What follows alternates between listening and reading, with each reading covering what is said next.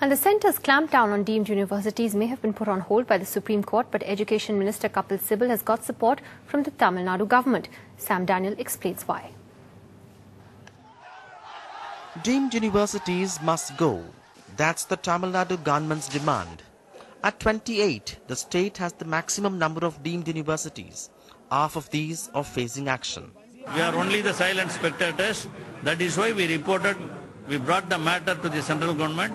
The state government is concerned over the manner in which these universities are run, often violating reservation norms, admitting students beyond the sanctioned strength, and charging exorbitant fees. Many of the deemed universities, they have not looked at education as a philanthropic activity, as a commercial activity they have been following. There is a disproportionate investment that has gone into it. You are running in the center. There is not even 1 rupee that is given by the government or any agencies into this.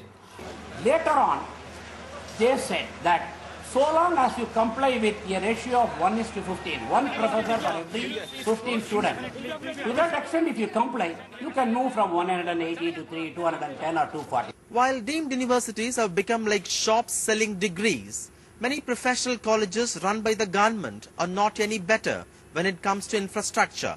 Is the Tamil Nadu government's cure going to be worse than the disease? In Chennai, Sam Daniel, for NDTV. Tuba.com